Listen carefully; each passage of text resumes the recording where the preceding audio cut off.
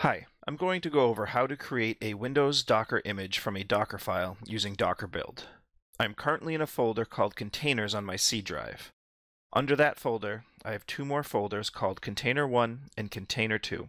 Each folder contains the files necessary to build a container image, but in slightly different ways. So let's get started.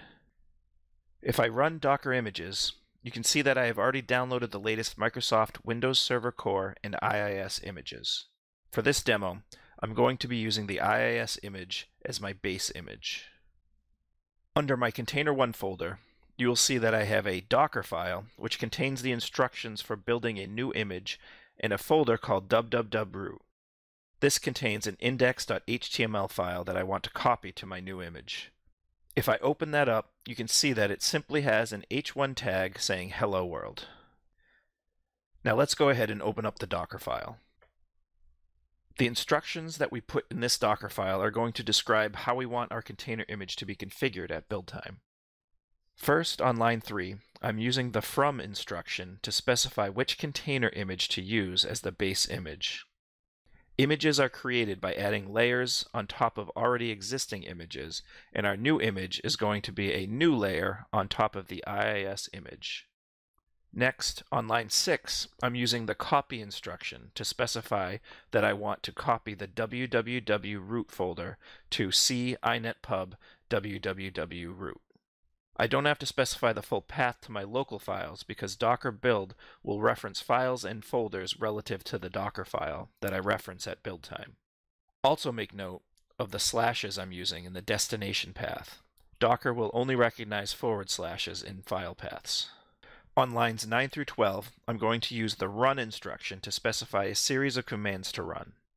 Since the default shell is the command prompt, I'm using the PowerShell command followed by the PowerShell code that I wish to run. Here, I'm removing the iisstart.htm and iisstart.png files that come default with IIS. Then, importing the web administration module.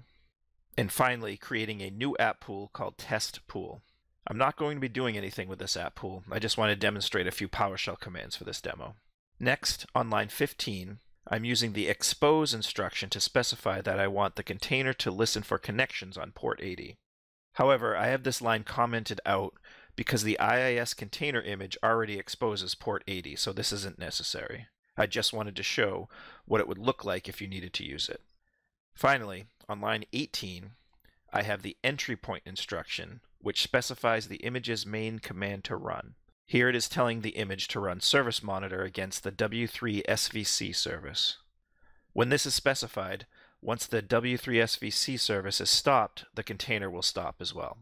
I have also commented this line out because the IIS image already uses this as an entry point.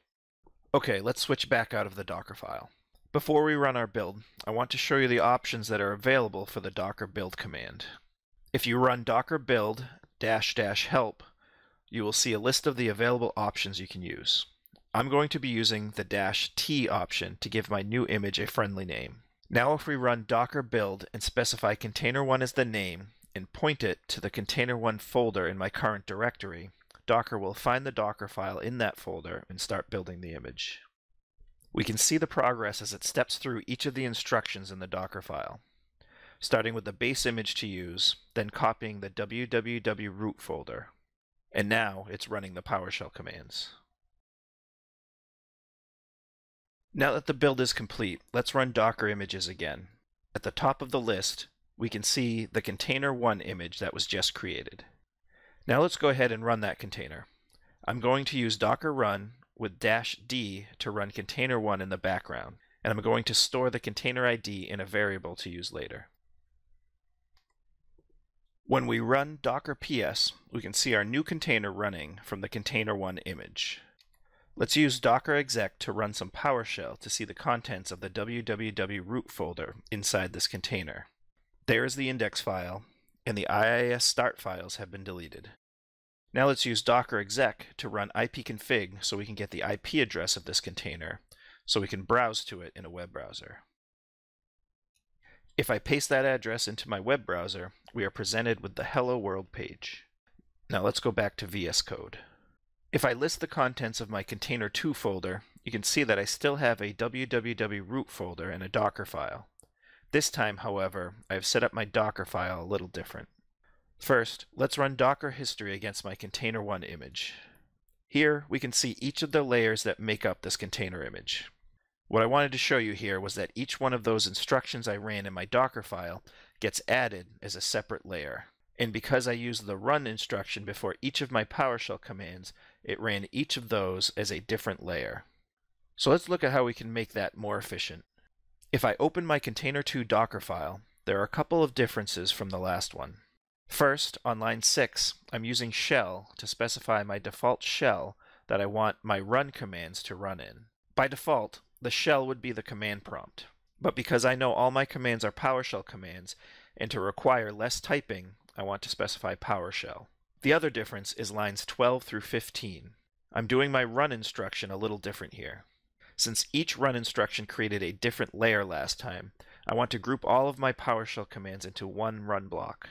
To accomplish this, I'm using semicolons as statement separators to separate my PowerShell commands. Dockerfiles use backslashes as line continuation characters, so I'm also using those so that I can put each of my commands in a separate line to make it easier to read. Now let's go back and run docker build against the container2 folder. This time I'm going to specify a tag to use in the name by adding a colon, then v2 to the image name. If you don't specify a tag, it will default to latest. You can see here on step 4, it is running all the PowerShell commands under one run step instead of many. You will also probably notice that it runs a little bit quicker. Now if I run Docker images again, we can see the new container2 image with the tag of v2. Let's go ahead and run that container in the background and get its IP address just like last time. We can see our new container2 v2 running, and if I copy the IP address, paste it into a browser again, you'll notice that the IP address is different. We can now see Hello World version 2.0 displayed. Now if I run Docker history against the two containers, you can see that container 2 has fewer layers than container 1 because we grouped the run commands instead of separating them out. And that's how to create a Windows Docker image from a Dockerfile using Docker build.